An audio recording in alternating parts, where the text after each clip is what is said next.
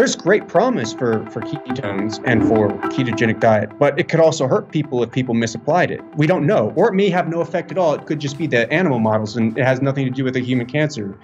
But if you say it has animal models have nothing to do with the human cancer or the negative effects, then you also have to say it has animal models have nothing to do with cancer or the positive effects. So what we really need are RCTs. In the meantime, if you're convinced by the Verdin-Newman study that you're going to start supplementing with ketones every day, go ahead. Welcome to the HVMN podcast. What we do with our bodies today becomes the foundation of who we are tomorrow. This is Health via Modern Nutrition. For this week's episode of the HVMN podcast, I'm excited to welcome Kevin Bass. He's one of the most loud and controversial voices on nutrition on social media today. Welcome to the program.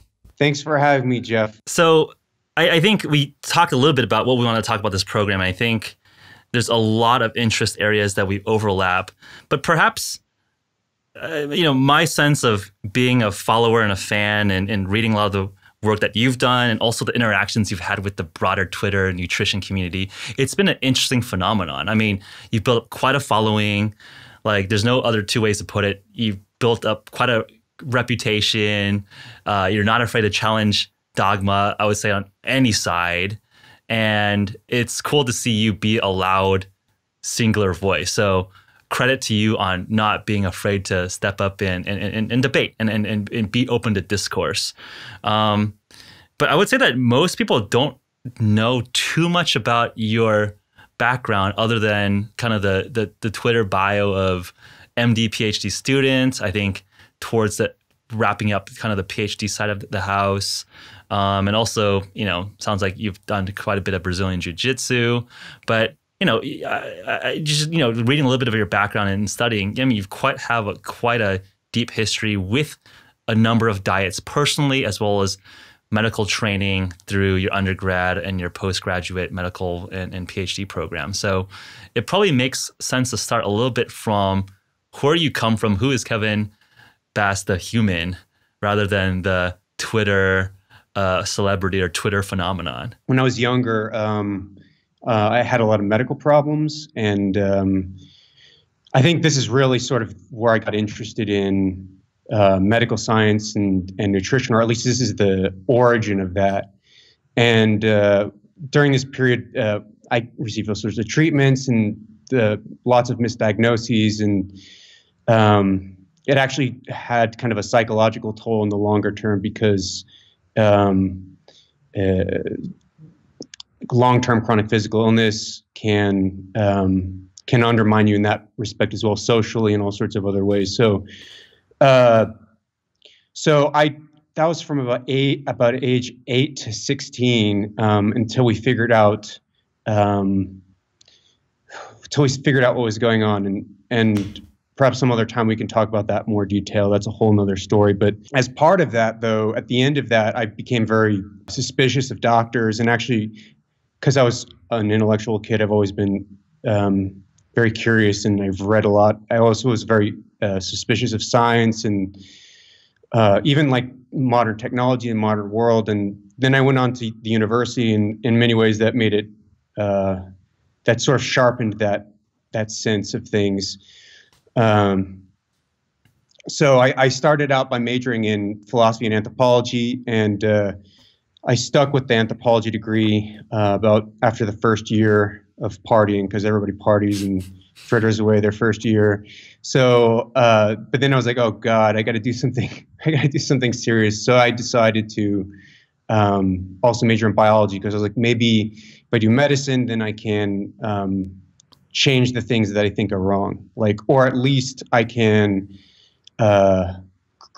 understand them better and criticize better. But then at the end of college, I was like, I'm not sure what I want to do. I really don't like medicine, and I don't think I can change it in the ways that it needs to be changed. People are fundamentally unhealthy because of lifestyle reasons, and all this treating of symptoms doesn't actually help people in the fundamental problems that are afflicting them. So we basically just have this whole system of agricultural system making people more sick, and then the medical system, which is not actually dealing with the root problem, just treating the symptoms. And pharmaceutical companies fueling that, and then academics are sort of in the medical model. So all together, it just looks like this whole system of people profiting off of sickness. That was my point of view. I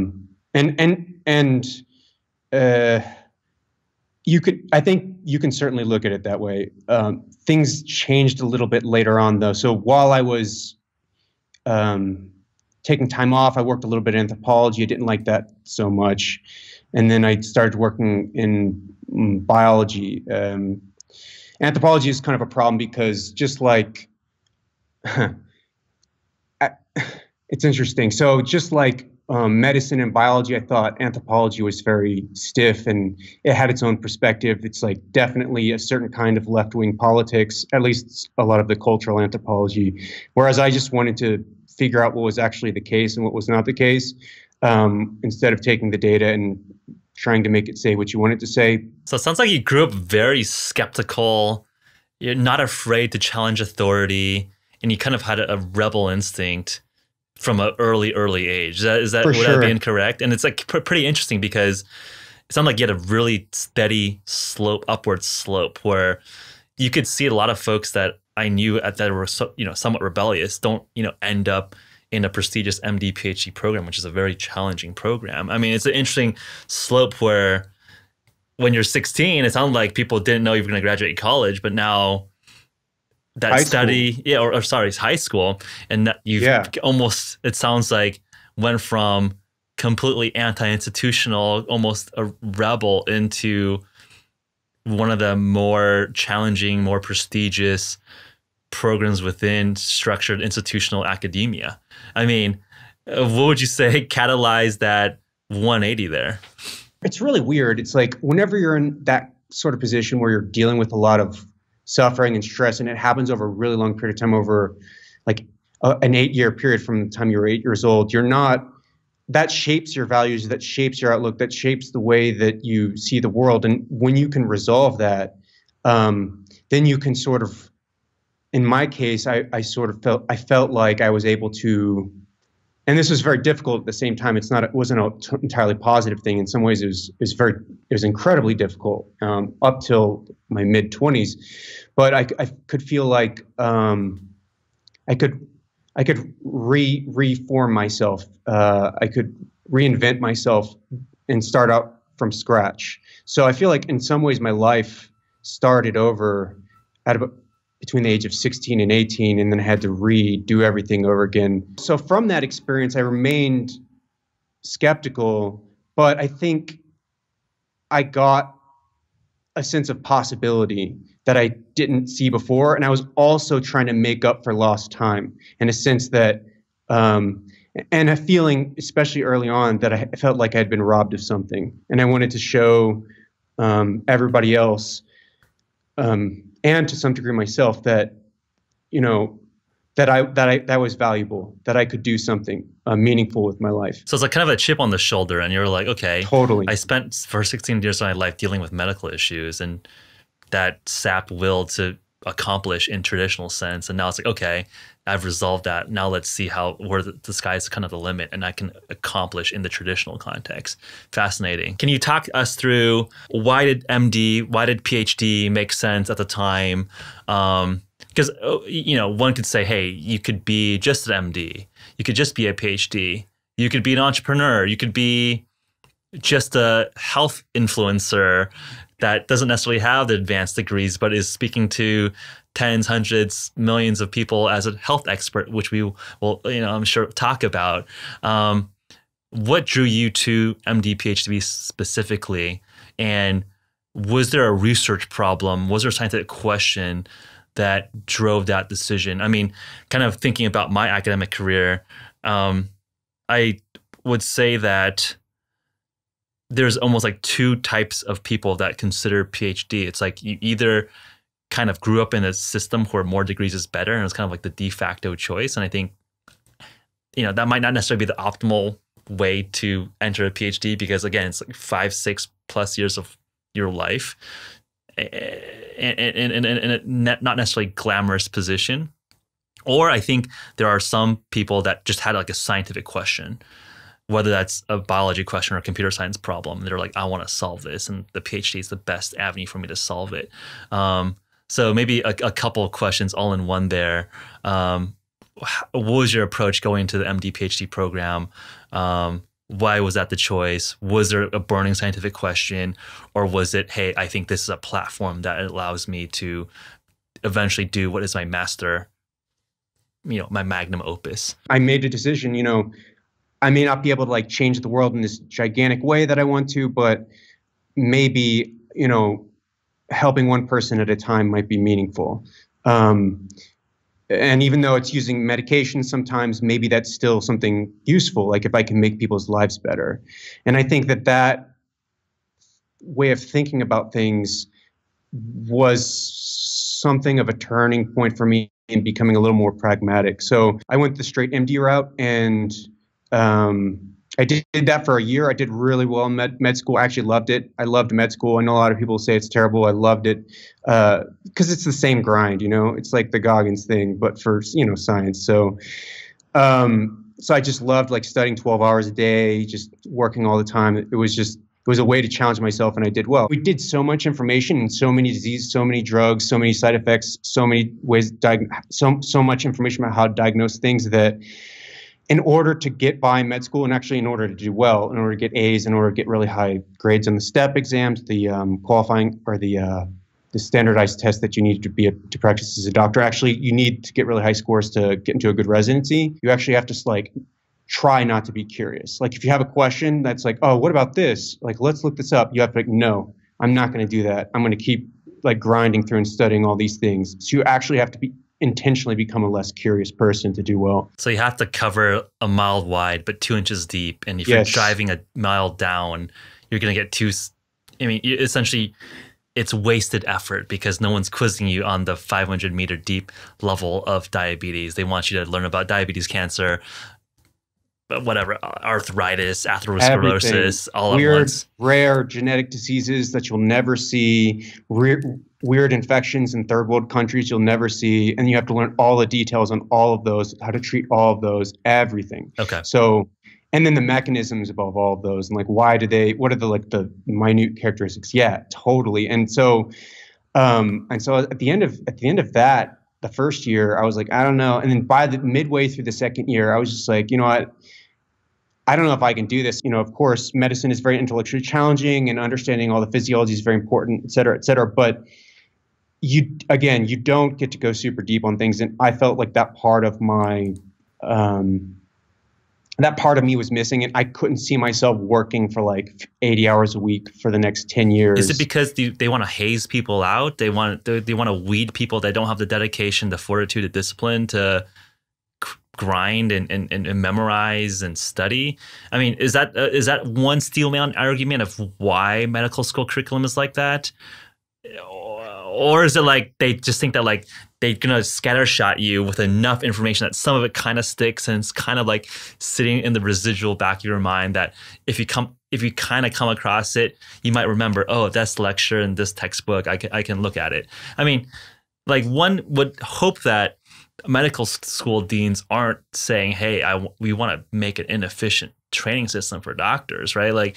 I'm assuming good faith from them trying to make the best possible doctors. It's really the standardized test people who are, to a very substantial degree, determining the medical school curriculums. And I guess the steelman argument, okay, and so to address are they trying to weed people out? They weed people out before med school. They don't weed people out during med school. In my class, I think one person dropped out. I think there's 180 something people in my class, and one person failed. And I think it might have something to do with what you're talking about, which is that they want to make sure that if you do by chance see this rare disease, maybe you'll be like, oh yeah, I remember 10 years ago, 15 years ago, studying this for an hour. And I think that's not going to happen in the vast majority of cases. Yeah. And I want to talk about your scientific personality, because I think in one-on-one conversation, I think you are very nuanced, specific, careful. And I think it's interesting to juxtapose that to some of your reputation online and explore that a little bit. And then from there, let's talk about specific, interesting areas of science. So Sure. PhD first, I think would be interesting to just get a level set of what got you excited about the PhD program. I wanted to think deep about things, and that's who I am. So my perspective on science has really changed substantially since I started the PhD program as well. Eventually, I got in this lab that I'm in now. This guy is really, he resonates with me a lot. The PhD advisor I have, he's super curious. He's super passionate about the science. He loves the little mechanisms and the nuances of everything. But somehow, even like my sort of alter ego during this period was developing. For the first part of the PhD, I was like kind of natural health, kind of like the dietary guidelines are wrong, and everybody needs to, I don't know, everybody needs to eat just needs to live natural, needs to live like our ancestors, which is a good starting point for a lot of people. But that was my perspective. And then slowly over the course of the PhD years, I became a lot more interested in a lot of traditional biomedical concepts. What are the mechanisms? And part of that is part of the shift from me thinking, like it's a further shift. It's been a long shift from me thinking we need these big radical social changes, which I think would be great if we could have them, to also just thinking, okay, let's do the small things we can do to help people from day to day. And then that my innate curiosity eventually started jiving with that perspective. And then now I'm studying the ketogenic diet from a mechanistic point of view, almost by accident, because my advisor just assigned me this project. I was like, wow, he's assigned me the ketogenic diet project. And then, so it slowly went in that direction towards his lab. Then he gave me a ketogenic diet project. And somehow I've been somebody who's been very interested in ketogenic diet online for forever. And then now I have a ketogenic diet project that I'm going to hopefully finish my PhD with. It's been really lucky. I've just been really lucky to get that. So yeah, I don't know if that makes sense. If my story made 100% sense, it's a little vague through that part, but you never can necessarily connect the dots moving forward, right? I think that's like the Steve Jobs quote, but it kind of makes sense in terms of where you get to. And I think, I think it's like an interesting, macro observation where the ketogenic diet, I would say, is one of the most talked about controversial diets in discussion today. And I would say that like within the sort of low carb keto community or just the broader nutrition community, you're definitely one of the most well followed controversial voices in the space. And I think people that might not be following you that closely might come off thinking that you're very anti-keto, but it's like, I think quite illuminating that you are studying the ketogenic diet as your PhD, as a major component of your PhD, and therefore have like a very nuanced, deep, hopefully, right? Like you actually know what you're doing, and you actually have a deep, nuanced understanding of the mechanisms and where the applications are. So, so I think that's like an interesting area to unpack, because like I think when we've talked a couple times on offline or on DMs, and I think you have a very nuanced perspective. Why do you think, and is this like something from a science communication perspective or a stylistic perspective, would you say that like people that are other folks that are thought leaders or spokespeople within the keto community sometimes conflict with you, or like you guys have arguments online? Like, do you think that's just the nature of social media? Do you think it's a nature of you reacting towards some of the radicalism that you see going out with popular science communication, where people aren't nuanced enough, not scientific enough, not caveating enough around some of the claims around and excitement around the ketogenic diet?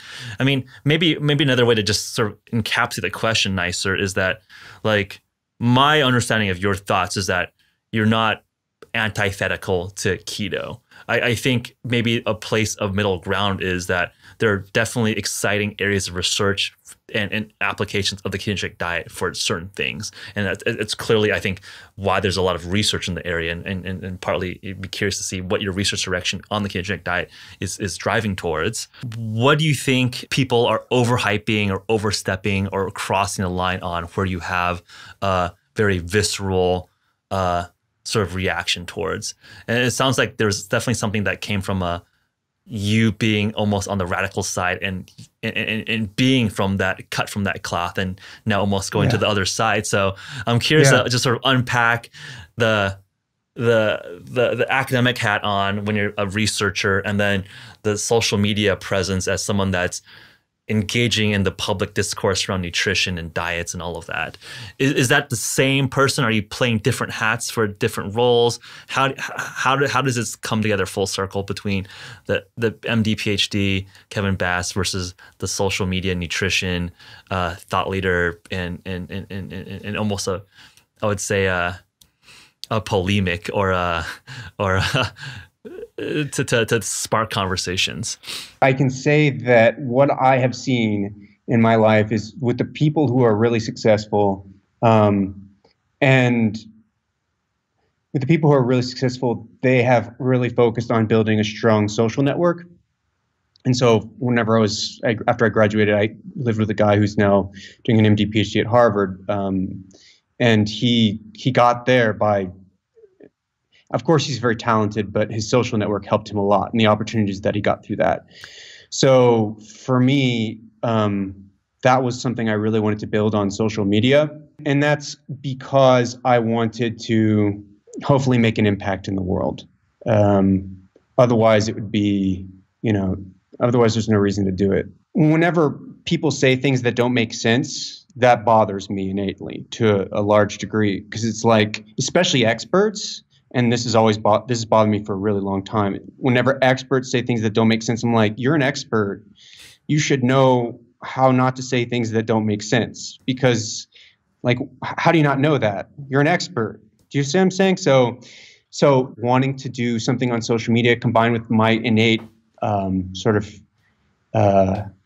feeling irritated at experts saying things that were wrong, it was a good mix. So when we think about Tim Noakes and Tim Noakes' massive popularity on social media, I think the reason he's massively popular is not because he necessarily chose to be popular. It's because social media and Tim Noakes fit together very well. From the angle of defitting nuance and caveats and truth and all that stuff, good method, like that fits me very well on social media to make to be visible doing that. That fits my personality. So I that would be my answer. But I think that's how I would think about it. So social media, the context is that social media has changed the way we consume media, and it's changed the way we consume media because it's driven by clicks and advertising. So the old media was subscription-based. The new media is more click-based. It actually, before the subscription-based media in the early 20th century, it was also sort of kind of click-based. Like people on the street corner would yell out with their newspapers and try to get you to buy them. And the most sensational newspaper is the one that get bought, which is why you had a lot of what was called yellow journalism in the early 20th century and late 19th century, and that actually ended up starting wars and could be very unhealthy for our society. So we're back to that again. Or we never left it. We just thought we left it. We thought we left it, but now that it's click based, and now it's not subscription based anymore, where the companies can be like, well, what subscription is, you're going to give us money no matter what, so we're just going to try to do the right thing. Now it's click based. Everybody's vying for attention. And so now I'm emerging in that sort of media environment. And so how is that any different from what I do in the lab? Yeah, for sure. Because if you go about doing things in the lab in a way that's not pleasant, you're not going to do well as a scientist. Yep. Because it's relationship based in science. And so I make a firm distinction between, if I'm talking to a legitimate scientist, and actually I think this fits together. If I'm talking to a legitimate scientist who's actually really trying to do real science, it's all good, because we're both trying to do real science. But if I'm talking to somebody who's not a real scientist, it's not good. And I think actually that's the way I think I should be. It's so that people know that this is not an equal debate. So I try to not have equal debates with people who I don't think are scientists, or are asking legitimate scientific questions, or who are not in a scientific mode. of thinking, like questioning their own beliefs, trying to find the holes, where the people who are advocating. So yeah, I think actually it's the same me in both of those situations, but I talk to people who sell misinformation very different than I talk to people who are legitimate scientists. In those cases, I try to have the best and most cordial relationships possible, right? Because that's what my scientific career will depend on. It sounded like you had some instinct that social media, building a strong network, was valuable for your friend that's at Harvard. You wanted to tap into it, and I think you had this irreverent, I think, either bravery or naivete or something that allowed you to stand up to folks with authority, or at the time more authority, to build a following around calling people out. If that's the right way you think about it, which I don't necessarily think is, which I think actually is like an important role. Where, my lens on a lot of this is that science is not an appeal to authority, in the sense that, like, if you have a lot of degrees in publication, it doesn't mean you're untouchable. I think it means that, yes, with someone with a lot of credentials theoretically should have the best mastery of the science, of the data, of the evidence, and therefore they win, they quote unquote win based on the truth. Yes. But if they don't live up to that standard, I think it is perfectly fine to challenge why their thinking is that way. I mean, I think it would be remiss to assume that the science today is true. I'm sure back in Newtonian times, back in Galileo times, they thought that they probably knew a lot. And I think we think we know a lot. But like, there's clearly there's going to be some X percent of science that we think is true today that's not going to be true in 100 years. So I think we have to have that humbleness that the experts today probably, like, I think directionally are right on a lot of things, but there's going to be like corrections and all of that. So so to me, I think reflecting on like how you think about it, like, I don't think like the role of challenging folks, I think that's actually very scientific to me. Science is about open challenge and debate, and a vigorous debate on what is true. Perhaps people can maybe quibble on your stylistic things if you overstepped here or there. And I think I'm not super interested in nitpicking specific arguments and whatnot. But my main point is that, to me, the challenge of science is probably the most integral part of science. Science is not like this dogma of like, hey, I am the master, you listen to me. Like, if you're putting yourself out there, then you have to be okay for people asking questions. I love putting out an idea and then having somebody else hear what they think about that idea, tell me I'm right or wrong. If I'm right, then we can sort of build on that and start with the next step of the next idea, and then sort of build up a big picture. If I'm wrong, we can get rid of that idea and then go a different direction.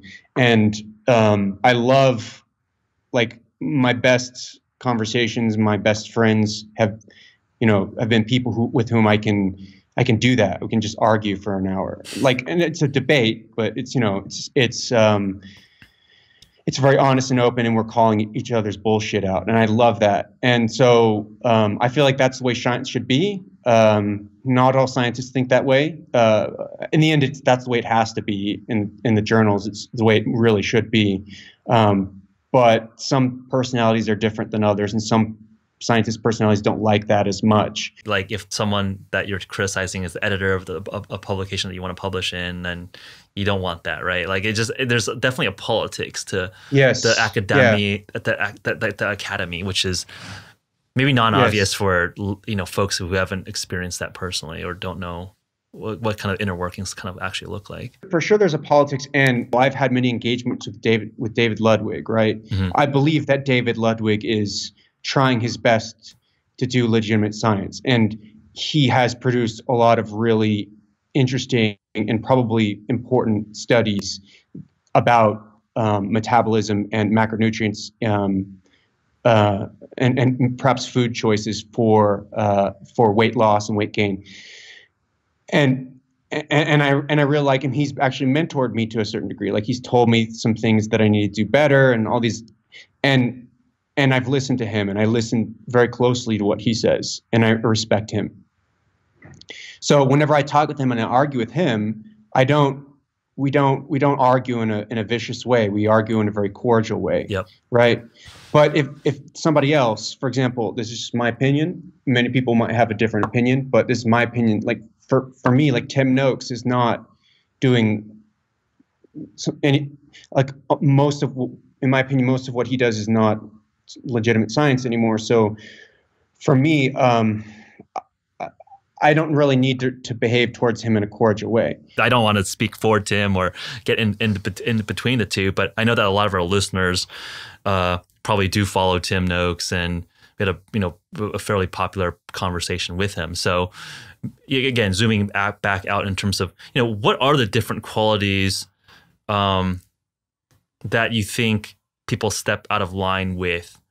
And why? Like, whether that's from a scientific publication perspective or a science communication perspective, what is that criteria? My feeling is you have people on, you ask them questions, and you never claim that you're trying to be an expert here. All you're saying is, let's have different people talk, and we'll sort through this and think about this. And this is all very interesting. And I think that's cool. That's really cool. I think sorting through what's really interesting, that's awesome.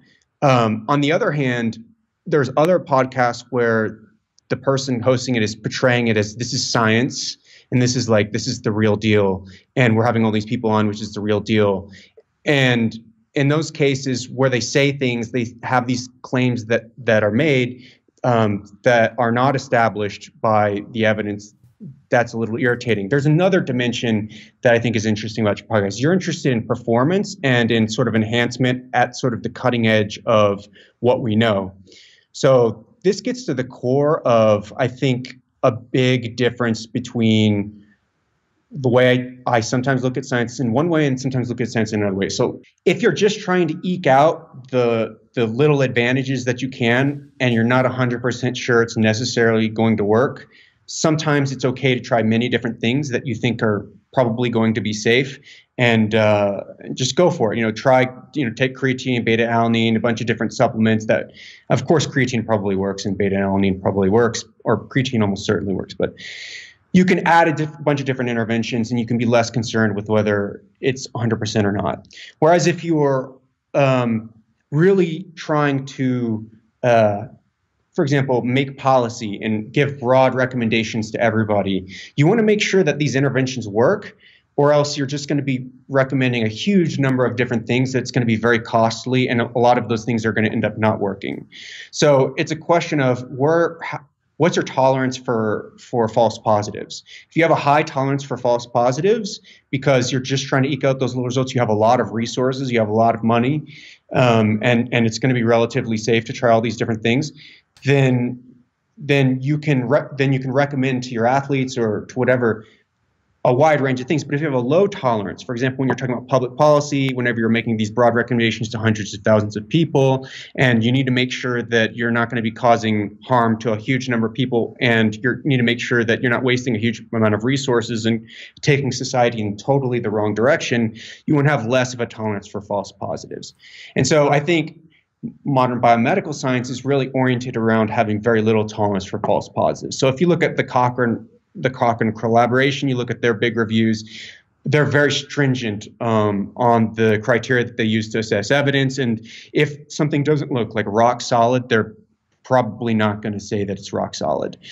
And so that's my point of view when coming to this, is like, if you have hundreds of thousands of followers and you're like saying like keto is going to prevent dementia completely, which I don't even think, even if you have a huge tolerance for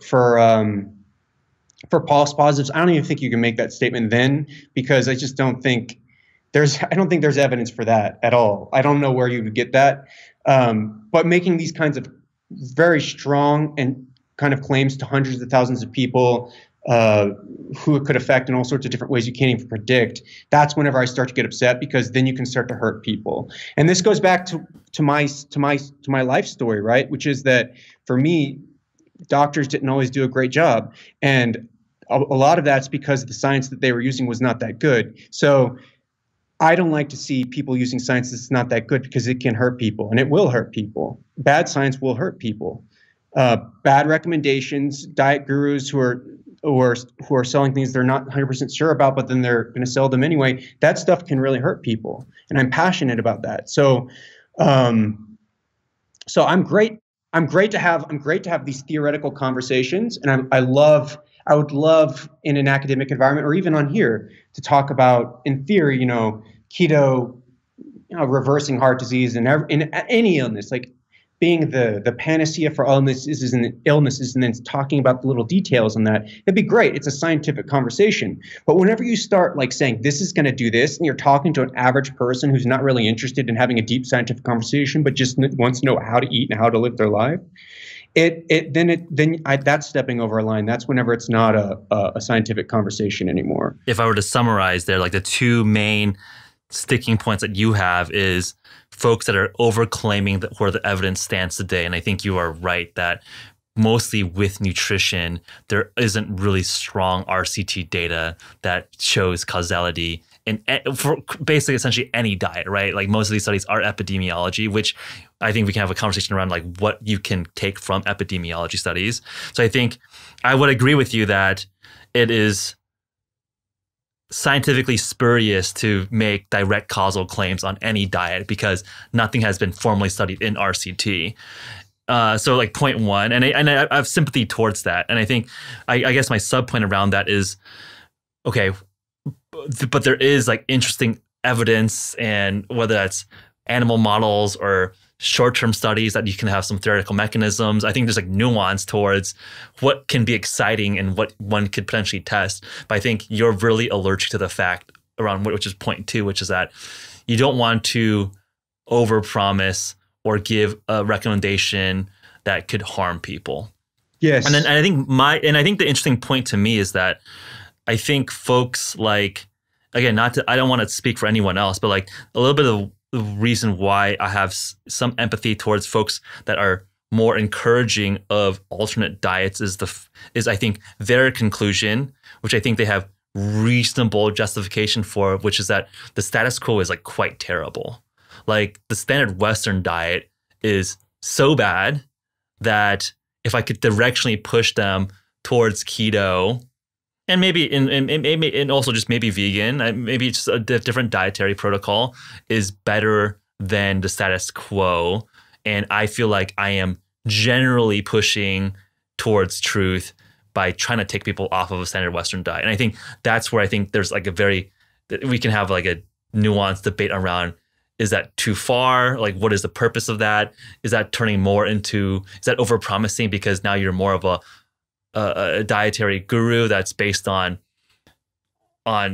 early evidence or directional evidence, but not solid gold standard RCT data? And what's a tolerance for that? And it sounds like from hearing how you're thinking about it, you have very low tolerance of recommendations off of not gold standard RCT data. But maybe to steelman some of the other folks, it's like I think they have less of a tolerance or need for like gold standard RCT, and they have enough smoking gun evidence around either mechanisms, around insulin or insulin resistance. And I think we can talk about some of the popular models like carbohydrate insulin model versus calories in, calories out model, that they have enough confidence there that they can try to guide people or recommend people investigate. But I would agree with you that you wouldn't necessarily want to sell that or proclaim that as scientific consensus. But I think it's fair to say, hey, these are interesting directions to potentially personally investigate. I will say the way that we're doing things now is terrible, right? The standard American diet is terrible. People are obese. People have diabetes. They could have a lot less cancer than they have. They could have less heart disease than they have. People could live a lot longer than they do. And I don't see it getting better in the short term. And because I see the same thing continuing for the foreseeable future. And it's terrible. The question is how would we solve that problem? And some people who are interested in low carb diets and the ketogenic diet in particular will say that the ketogenic diet is the way to solve the problem. What I would say is if you look at the whole of evidence, ketogenic diet or maybe a low carb diet might be one way to solve the problem, but the whole of evidence suggests that, in my opinion, as far as I can tell, and we could go back and forth about this, but the whole evidence suggests that there's probably multiple different ways to solve the problem. And the reason I think that's important is we need all of the options available to us because there are constraints.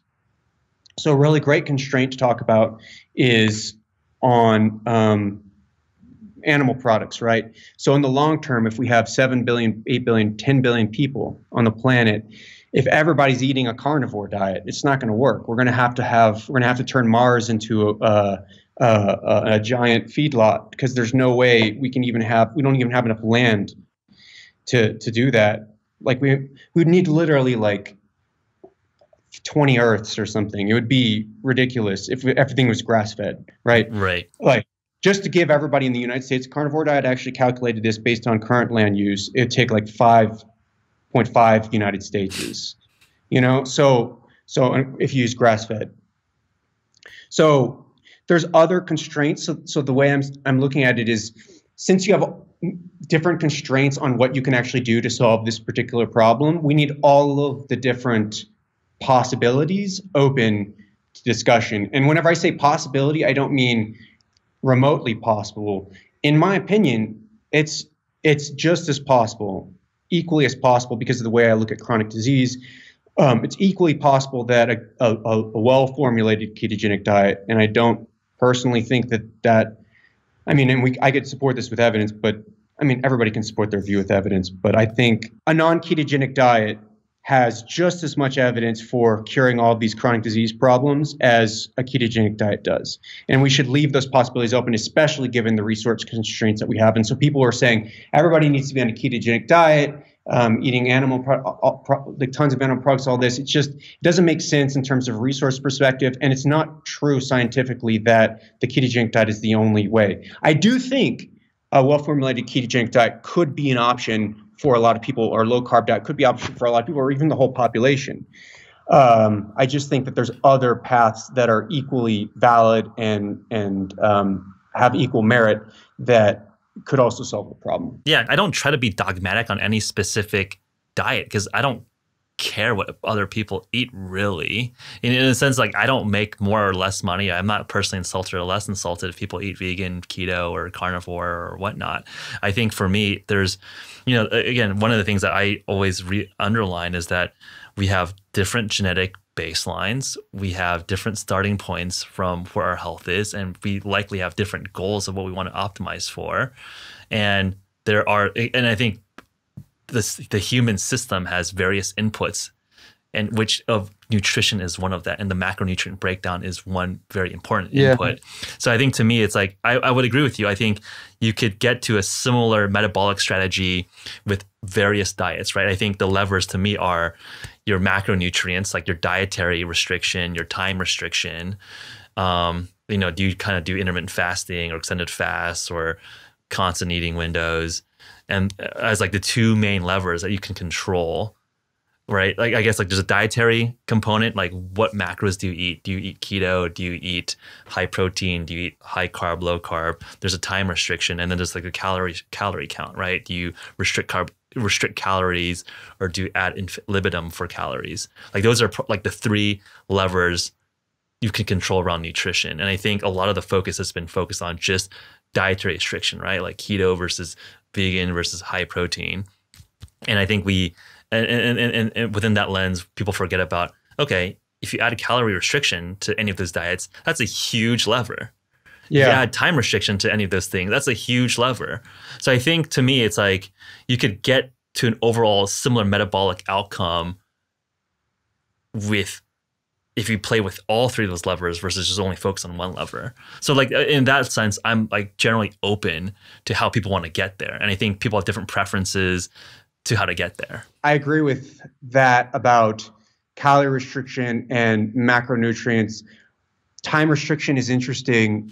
I actually, from a personal point of view, try to practice time restricted eating, like early time restricted eating, because I noticed like HRV and a lot of other, like, heart rate overnight is a lot better if I do that. Yep.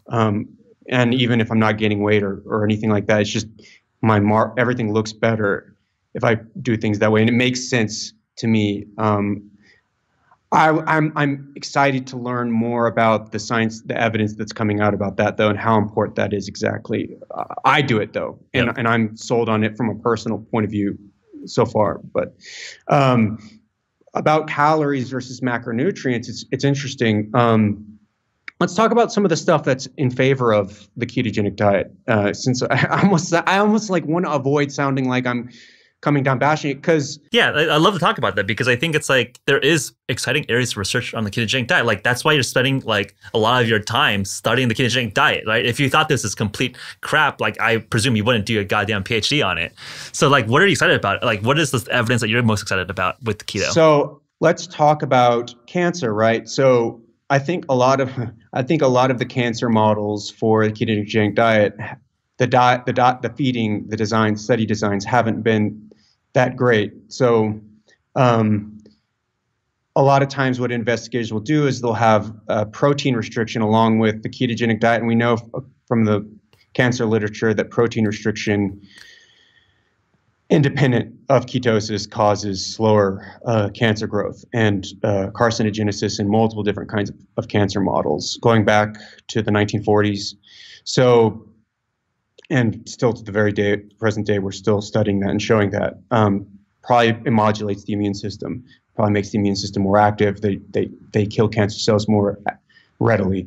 And it might have something to do with like they're looking for protein, quote unquote. They're looking for like whatever. But that's where the science stands there. And so I'm quite skeptical of the majority of, not even just ketogenic diet and cancer preclinical models, but ketogenic diet preclinical models, because a lot of them restrict protein, which has all sorts of different effects that are independent of ketogenic diet. That said, there was a really interesting paper. There's two interesting papers that came out in Cell Metabolism. I'm sure you're familiar with them. One of them was by the people who Brianna's working with right now, Newman and Verdin, and they had this really awesome mouse feeding study where they fed them this ketogenic diet. It's actually kind of a cyclical ketogenic diet because they need to make sure they didn't gain too much weight.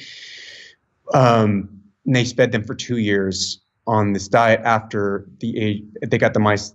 The mice were about 1 year old whenever they started them. They fed them for 2 years. And one of the really interesting findings in that study, and also it was an interesting finding in the Roberts et al. Study, was published in the same issue of Cell Metabolism. In both cases, in Robert et al. Case, they showed reduced spontaneous cancer incidence, and there's a certain kind of cancer like sarcoma. And in the Verdin Newman case, it was like borderline. It looked like it could have been statistically significant if they had more mice. So, and in the Verdin Newman study, they had really closely matched diets. Like that was a really well done study, and I really appreciated that study. So, and then there's actually several other studies where they've done matched diets and showed reduced spontaneous cancer. Or actually, I think that was a xenograft model. They had matched diets and they showed a slower growth of xenograft model.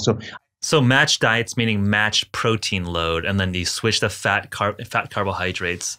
Yes. Okay. Matched protein load, but also matched minerals, vitamins, all those things. Those are usually also mismatched. Most of the preclinical studies, this really needs to change. This is a huge problem, in my opinion, is the diets need to be matched. It's not that hard to do. There's companies that sell them. There's professors who have recently messaged me about this and been like, what diet do you guys use to make sure that this is matched? And so there's even sets of matched diets you can buy. You buy both diets at the same time. They're perfectly well formulated. They're purified from Research Diets, it's a company. So they should be matched. Which makes sense, right? Like part of science is you want to isolate your variables. Okay, like you're testing one variable. Yeah, people have been pointing this out for decades in other contexts, like high-fat diet and metabolic study contexts in mice. They've been pointing out for a long time, and it's not getting fixed apparently. So maybe I'm just going to make that my drum I'm going to beat for a while. So yeah, they did match. It was perfect. It's a beautiful study. Not only did they find lower cancer incidence, they also found like this cognitive benefit that was tremendous. It was just beautiful. And it's like one of the most exciting things about the ketogenic diet. They can think of that particular study in both of those respects, because they showed that the older mice, even though they were older, they were actually doing better after 2 years cognitively in terms of memory, these memory tasks, than the younger mice did at 1 year. It is incredible. Yeah. So that was just a wonderful study, and I'm really excited about that. So that's positive. We could talk about the Alzheimer's research and like the problems with that. That hasn't been shown. Like, it hasn't been shown that ketones treat Alzheimer's, but that's a really great, and perhaps ketones, or maybe even something like an exogenous ketone, taken over the course of the lifespan, could substantially like reduce brain aging. That would be amazing. And if that turns out to be the case, I would be the first person to be like, that is amazing. We have to figure out how to make these things cheap and distribute them in the water supply, like seriously, because So that's something I'm excited about. Diabetes is also promising. So let's talk about diabetes. Let's talk about the remission versus cure, and like then we can I also think talk about, we're all seeing similar studies, and I think you're excited about very much. I would say the same studies that I think a lot of the keto people are excited about. But I think where you're more cautious, and I think where you're potentially calling people out, is that I agree. I think that's very exciting, but I wouldn't necessarily claim that ketogenic diet cures cancer. Ketogenic diet, cures dementia, right? Like, I think is that like the main difference? I think like the data is exciting, right? I think it's not just that though, Rick, because on the other hand, we could talk about several other studies where they've injected beta hydroxybutyrate into mouse models of breast cancer, and they've seen acceleration of the breast cancer. So you didn't change macronutrients, you didn't change anything then. You just added beta hydroxybutyrate. Well, is that because you're adding an energy source? So then it's not matched in calories, like the mice aren't matched in calories. Could be, but they need to test that. And then there's also one with melanoma that showed a similar thing. There is a mouse study where they showed acceleration of the melanoma. We need to make sure that when we say keto might be able to cure cancer, to say, like, we're still in the preliminary stages. A lot of the evidence hasn't been great. Some of it has. And some evidence suggests that keto might not be great for cancer. Oh, yeah. And a leukemia model, they did Mukherjee and Cantley they published, it's Hopkins et al. In 2018. They showed that it accelerated a leukemia model. So there's great promise for ketones and for ketogenic diet, but it could also hurt people if people misapplied it. We don't know, or it may have no effect at all. It could just be the animal models, and it has nothing to do with the human cancer. But if you say it has animal models have nothing to do with the human cancer or the negative effects, then you also have to say it's animal models have nothing to do with cancer or the positive effects. So what we really need are RCTs. In the meantime, if you're convinced by the Verdin-Newman study that you're going to start supplementing with ketones every day, go ahead. But and that might help. You might live 5 years longer than me. You maybe. Yeah. But we don't know. That's all. That I would say is 100% fair. I think it's there is counter evidence within ketogenic diet for some of these indications as well. And I think you are likely, have a point there where I think when people try to make a simple statement, they overbrush the negative evidence. And I think that's where you call out as unscientific, right? Is that the trajectory you're thinking? If you say keto cures cancer, that's wrong. That hasn't been shown by anybody. And it could be the opposite. Yeah. So it's and if you say that keto prevents cancer, I think that's, if you have a really well formulated ketogenic diet and you take it over a long period of time, I think that's going to be better for your cancer risk than being on the standard American diet. I think that's for sure. But does it do better than another really well formulated diet? I would be inclined even to say possibly, and maybe even, I wouldn't say I would be surprised if it didn't, but I feel like there really is something to ketones, but we just don't know. If you're just trying to squeeze out the extra bit of performance, go for it. But yeah, it's not going to be probably it's not going to be dramatically better in improving your risk than it might be a modestly or very slightly better in improving your risk than a really well formulated non-ketogenic diet. And so people need to understand that first off, the science isn't clear, and second, there's other options besides a ketogenic diet in really producing dramatic health improvements. So, and then just to talk about, so we both agree that calories are important, and probably it has something to do with maintaining leanness. It's super important. That's probably going to drive for most people, for like the average person. Of course, if you're in Silicon Valley or whatever, and you've already got everything else dialed in, it's a whole nother ball game, right? Because then you're like thinking about how can I make things even better, and that's great. But for like resolving the obesity epidemic, resolving the epidemic of chronic health problems, just getting calories down and getting you lean and make sure you have enough protein, making sure you have enough nutrients and all those other things is going to be like 90% of everything. And then the question of ketogenic diet versus non-ketogenic diet might be another, few percent, but we don't. So that's it. That's all. And I'm just I'm very concerned about like the broad perspective, because that's how I look at things. I've always looked at things. I want society to be better. And for me, the best way to make society better is to look at the low-hanging fruit. Low-hanging fruit is just to make people's diets a little bit better. And that should be not, I mean, just to think about it also, most of the time, most people who are going to try ketogenic diet, maybe if you're very disciplined, and like you and a lot of your listeners, or like me to some degree, you guys are going to be able to do the ketogenic diet a lot better. But then somebody who's in the random, not us, or who's just learning about nutrition for the first time and maybe has a lot of other things that they're doing, and they're not like obsessed about nutrition like we are, adherence is going to be a lot more difficult, a lot more challenging. And so if we can just improve people's diets a little bit more and get the message out to everybody, it's not about necessarily about carbs. It's like you need to become lean and or leaner, and that's going to be the biggest thing, most important thing that you can do. And there's a lot of different options for that. Then that's what I'm concerned about. On the other hand, there's always this other argument, the steelman argument, that people need sort of an extreme belief to sort of like shake them out of their rut, and then they can sort of like focus on this extreme belief with blinders on, and then maybe they'll have a better chance of doing it because they have this sort of religious conviction. Yeah. And so people who are diet gurus who do have that religious conviction can kind of convert people a lot easier. Whereas the people like me who are like, I don't know this or that, then like nobody believes anything we say because we're not even sure, right? So maybe there's some argument to be made for that. I'm not sure what the evidence is for that, though. Like, what is the evidence that? But maybe if it turns out to be the case, that poses a dilemma for me, right? Because then we actually do need people saying things in really black and white terms in the public in order to convince people. So that maybe that's what we need. We need people not to tell people what the nuances. I don't even think that's a nutrition discussion. It's also just a broader news discourse, politics, everything discourse, right? I think it is. Are we moving to a world where you have to have headlines and no one cares about the nuance? And I think and that's a very distinct conversation than the science of nutrition.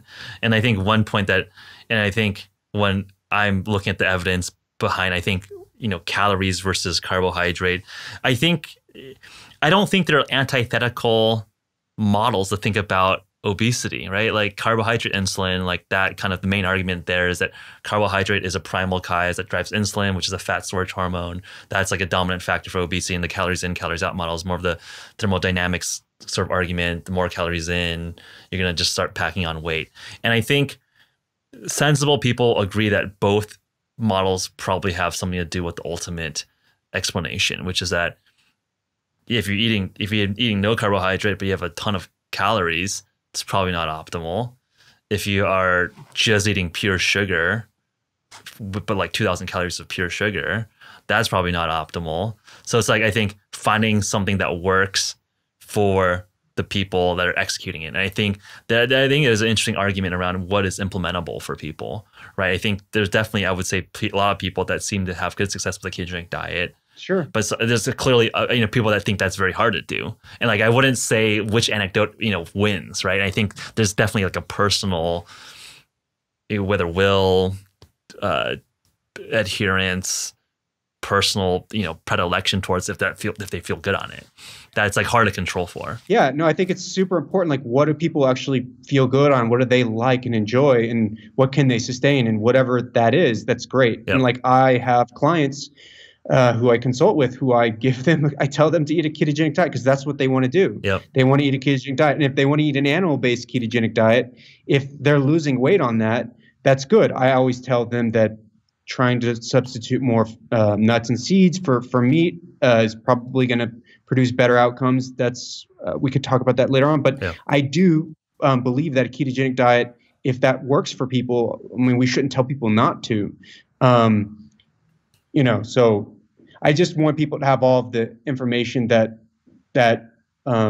science can offer them. So that's important to me. Yeah, absolutely. I want to move to the point around carbohydrate resistance, or the notion around remission or cure of diabetes through a ketogenic diet. I think that's an interesting discussion point that's popped up on discussion around ketogenic diet with diabetes. Virta Health, which is an app that helps coach people through a ketogenic diet.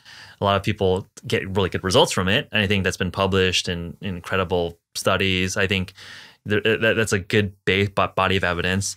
But I think an interesting nuance there is, what is the definition of a cure of diabetes versus remission? And I think, I'd love to get your thoughts on the difference, the nuance between those 2 points, and unpack that a little bit. The difference is between remission and a reversal, or remission and cure, would be that with remission, you could take somebody with diabetes and carbohydrate restrict them, give them a zero carb diet, and within a few days, they could have a reasonably low average blood glucose level, just because you are preventing them from having these blood sugar spikes in response to eating glucose, because eating glucose will cause your blood sugar to spike if you cannot put it away the way that it needs to be put away. Yeah. So meaning, if you cannot get it into your liver, you cannot get it into your muscle, and keep it out of your bloodstream. So in that sense, you get remission. But then if you give them a carbohydrate bolus right after that, they'll still have a blood sugar spike, and they'll still look like a diabetic again. So you're essentially treating the symptom, and the symptom is a very big symptom. It's a huge symptom. Super high blood glucose levels are going to increase your risk of cardiovascular disease. So if you treat that symptom, and also many other complications as well, like getting gangrene and losing nerve function, and maybe even some other things that maybe even dementia risk. So getting that blood glucose down is going to be great. So I think that's a wonderful intervention to use for people. It's if you can do that, if you can get your blood glucose down through a ketogenic diet, or through carbohydrate restriction, do it. It's amazing, and you're doing yourself a real favor. But it's not the same as cure, right? So cure would be that you can do all of those things, get your blood glucose down, but when you take a carbohydrate bolus, it doesn't go back up to diabetic levels. The blood glucose level doesn't go back up to diabetic levels. Right. So the difference is, on the one hand, you've treated the underlying defect in the cure case, and in the remission case, you haven't. Well, I don't know what you want to call underlying defect, but you haven't treated one of the underlying defects in the remission case. And the other underlying defect, according to this guy named Roy Taylor and a group of people in the UK, it's something called the twin cycles hypothesis. The underlying defect, according to them, is excess fat in the liver and in the pancreas.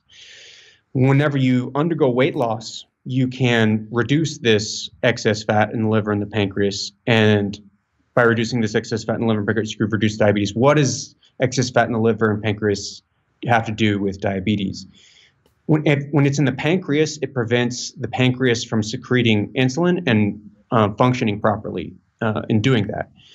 If it's in the liver, it prevents the liver from properly releasing and taking up glucose.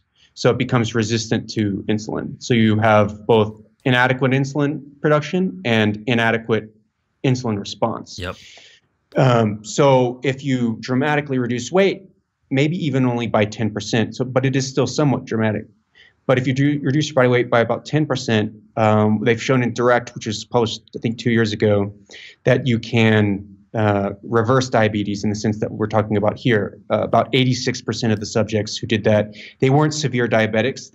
I think they were only diabetic for about 5 years, so they weren't long-term diabetics, but I don't believe they were on insulin as well. So they were more mild and short and hadn't been diabetic for very long. Whenever they lost that weight, they then became tolerant to glucose. So that's the difference. It's important because people need to know the difference. Like, they can't, if they're going on a protocol that's low carb that isn't going to dramatically reduce their weight, and they haven't tested blood glucose, that doesn't mean that they're going to be able to just start eating carbohydrate again. They should still test. That said, if somebody is listening who is trying to lose weight and then wants to start eating carbs again, you need to do it over the course of several days. You need to wait several days until you check your blood glucose again, because eating carbs the first day, you're going to get an artificially high glucose response. And then you need about maybe 3 or 4 days before, maybe 2 or 3 days, but 3 or 4 days on the safe side before your response to carbohydrate, if you have reversed the pathology, will become normal again. So don't think it hasn't become normal based on just 1 day. But yeah, that's the difference. And well, there's another interesting, important side to that. And I think it's also an important side. It's one of my concerns about using a ketogenic diet for diabetes. I think the evidence shows that using a ketogenic diet for diabetes is probably a good treatment approach. It doesn't say that the opposite is true. On the other hand, when you haven't eliminated the underlying defect, what does that mean, right? If you haven't, does that itself cause potential worse outcomes? If you don't actually, like, can that cause other effects besides a lack of blood glucose control that will then, maybe prevent you from achieving your maximum life expectancy? Yeah, that's something that, like, I think is worth unpacking, because I think a very level one understanding of diabetes is that diabetes is like a blood sugar problem. And I think what you're describing is unpacking and disentangling the glucose response, the glucose spike and disposal, and then the insulin response and disposal. And resolving the glucose spike doesn't necessarily resolve your root insulin problem, whether it's like insulin release or your ability to use insulin to tolerate a glucose challenge down the line. Right. I think it's like another way to maybe describe the way I think about how you're talking about it. There's a couple mechanisms, but it's much easier for people to measure blood sugar.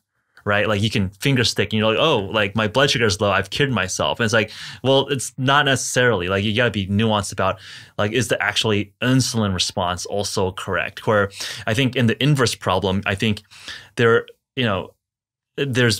seen some data, I can't cite it off the top of my head, where people might have normal insulin or glycemic responses to certain foods, but their insulin levels remain very, very high. Yes. And I think that's like the inverse way of describing what you're describing, which is that if you have a impaired insulin like drop, you might not have like the traditional diagnostics for diabetes, but the high insulin is probably not good for certain things. And I think that's where it's a little bit of a new area of research where, okay, you have high insulin but low, or high insulin response but low blood sugar response. What does that imply for disease states? Like, how do you resolve that? But it sounds like the literature that you've seen is like weight loss is one of the key drivers for also repairing the insulin intolerance or insulin resistance. Yes, and I think that it's almost certainly the case that if you do have hyperinsulinemia, it's like abnormally high insulin in response to carbohydrate. That's almost certainly the case that's really bad. Yeah. That's going to increase your risk. So that's something that people also need to be concerned about as well. And I don't know if it's necessarily the insulin causing the higher risk. It could be whatever is associated with the higher insulin. So like dyslipidemia, or there might even be other things we don't understand that well that could be causing it. But for sure, if you have excess insulin in response to a glucose challenge, you are, I think, almost certainly at higher risk. Yeah. So Totally. But the question is if you're still hyperinsulinemic but you're not diabetic, if you carbohydrate restrict, does that reduce your risk from the hyperinsulinemia? So is insulin itself causal in disease? And I don't know the answer to that. I think it is to some degree. Is it mostly the insulin that's causing the increased disease, or is it something else that's accompanying that insulin, that excess insulin? That's like, if you know the answer to that, Geoff, I would love to know. I don't. I think that's open science. I don't think it's well studied. Because I've looked into this for cardiovascular disease, because I was like, is hyperinsulinemia really the thing that's driving the excess risk from cardiovascular disease in addition to the LDL levels? And the deeper I looked into it, the more it seemed to me that we still don't understand why sort of metabolic dysfunction is causing higher cardiovascular disease. We don't understand the exact mechanisms, which I just think is so weird. It's like, shouldn't we know everything in 2019? But apparently it's unclear. So, but if it is the insulin to a substantial degree, then even carbohydrate restricting in that situation might be helpful. Yeah, so I think that's where it's like interesting, where it sounds like reducing liver fat and pancreatic fat is one of the key drivers to resolve hyperinsulinemia. So potentially even fat or carbohydrate restriction could be potentially helpful for that. But I think you would probably want to do it in a like that. But I would say like ketogenic diet is not the only way to potentially reduce intra-organ fat deposits. That's another whole issue, right? Like, So until like a couple days ago, like 4 or 5 days ago, I thought that low carb diet didn't help with liver fat. But and if people want to think this person is biased, I mean, just listen to this story. So Kevin Hall sent a group of us this really interesting paper from like the 1980s, where they were perfusing, I think, rat livers with different substrates, and they found, according to this paper, I really need to actually read it in more detail before saying too much, but my understanding is, according to this paper, liver fat was more reduced on an isocaloric low carb diet than it was on a higher carb diet, which I thought, wow, that's very interesting, because actually the human studies right now don't say one way or the other. I mean, if you read them, it seems to be the case that low carb causes less liver fat, but the more you get into the methods, like you have this whole protein issue, because if you add more protein, then you actually getting more protein actually independently reduces liver fat. Of course, as we talked about, calorie restriction independently reduces liver fat. So the human data aren't clear, but there's indications in the mouse data that, I think it's a rat, that this is the case for a lot of these biochemical reasons a lot of people have been pointing out. So yeah, for sure. So maybe that's the case in humans as well. And maybe in addition, it could also so there's this whole nother question of, for pancreatic cells, does a ketogenic diet allow them to gain function faster than a high carb diet allows them to regain function again? So there's indications in the Verta data. This is one of these studies that we were talking about where we saw remission of diabetes.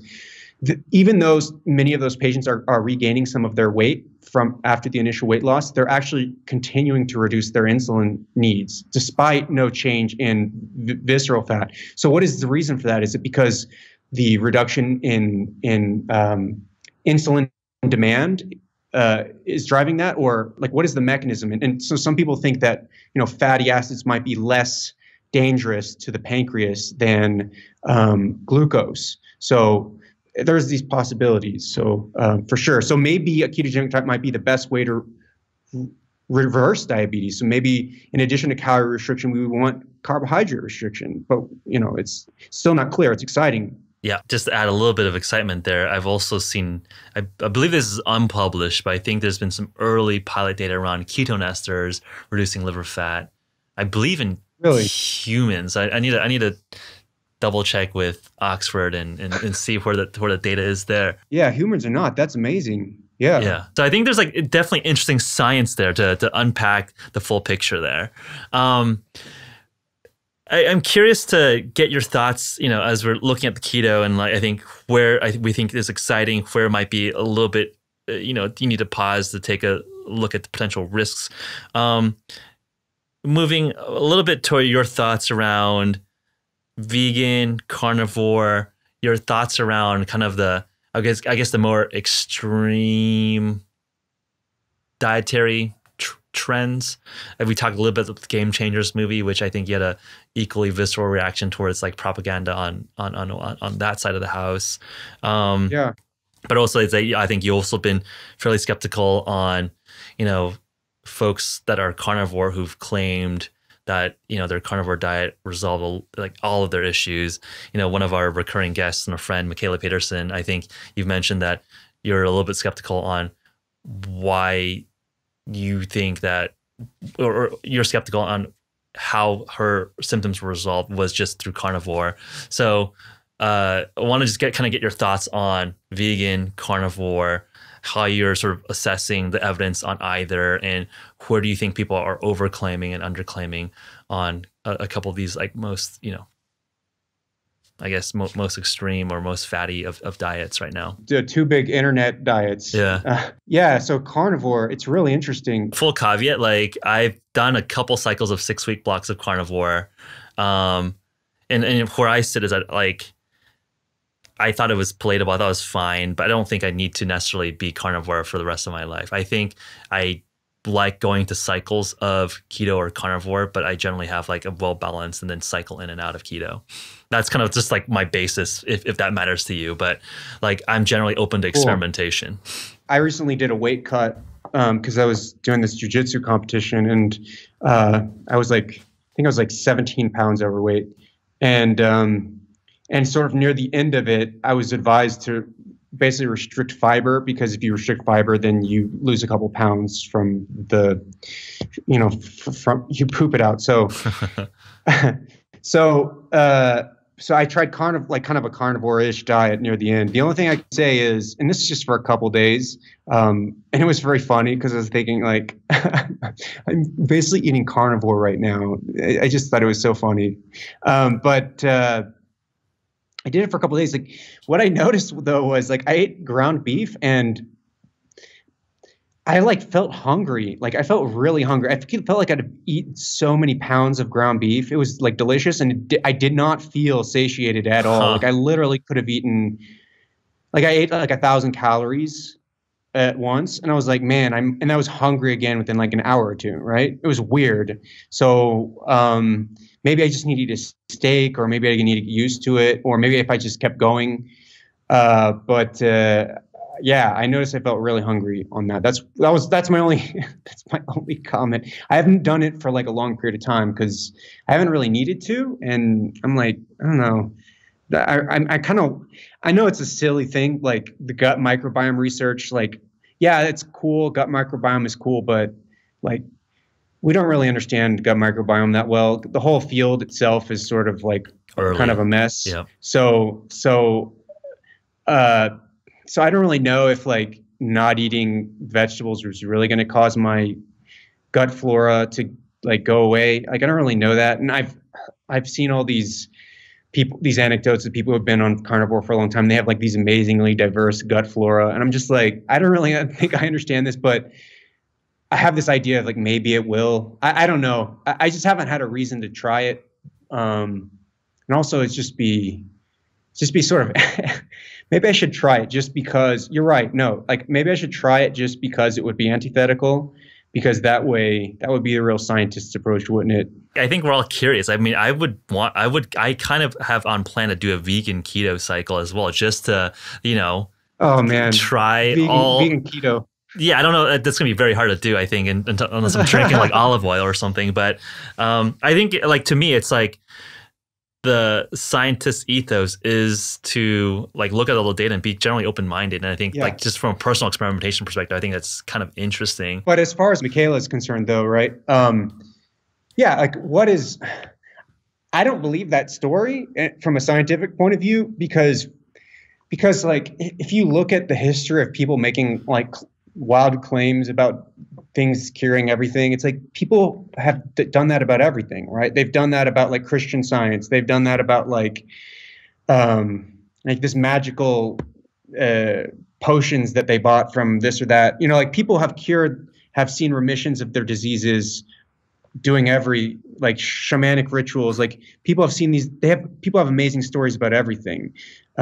So from my point of view, it's like what is the cause of that? I'd be happy to steelman what I think is going on. I think it sounds like she has like, serious autoimmune issues. I think it's like a hardcore elimination diet that got rid of plant matters or whatnot, or polyphenols that happen to be triggering her autoimmune issues. And for some reason, ruminant meat doesn't trigger any autoimmune issues. And you basically have like a hardcore elimination diet that one can eat that's fairly nutritional and complete, and that's kind of working for her. Like that would be like a really concise way of explaining how to resolve a lot of her symptoms. And I think it could be reasonable. And like, I think that sounds completely reasonable, and that could be the truth. It's just, it's almost like hard to believe that only ruminant meat is appropriate. Like she can't eat chicken for a few days or she'll get like flare-ups apparently, right? She's told me this. Yeah. And it's like, why is it only beef? It's not pork. It's not chicken. It's like, and then you have this whole story of like, this is where it gets weird. It's like they have this whole story of like, they think it's because hunter-gatherers like they ate like a huge amount of meat. Like there was kind of ruminant meat, these large animals. Yep. And so we're adapted to that. And so now they're eating the true human diet. And it's just like this whole story that's like, it's just like, if it's true, if the carnivore narrative is true, I don't even know. I don't know what to do. I wouldn't know what to do with myself. And maybe it is. It could be. It's just like, for me, I would need to, like, for me to say, okay, yeah, I'm convinced. I would need to see, like, what experiments did she actually do with her diet? What symptoms did she have, and how are they assessed? And all those other things. And so in order to like really be sure and be like, oh shit, I'm a carnivore now. Like I believe the carnivore narrative. We should have a bunch of cattle, all this, and feed everybody with beef. And if we can't feed it with beef, we should like figure out a way to make it like whatever. Like I would need to have like the hard evidence. But all I have is a story, and all I'm expected to do is believe that story. And there's so many different things that could get in the way of that story being true. So I want to rule those things out before I like convert to like saying everybody should eat only meat. I feel like that's a reasonable position, right? In the conversations I had with her, I believe she like literally tried all sorts of protocols to find something that has worked for her. But I think I would agree with you that it's a stretch to say because of this N=1, which I happen to maybe be more gullible or more amenable to like her personal journey through that. That doesn't mean that you transplant her story to everyone. I agree with that. That's spurious. But I think it opens up, at least to me, that it seems quite possible that like a carnivore diet's not going to kill you in a year. Like that, I think has been. I feel decently confident about that statement. Sure, it's not going to kill you in a year, and it could be.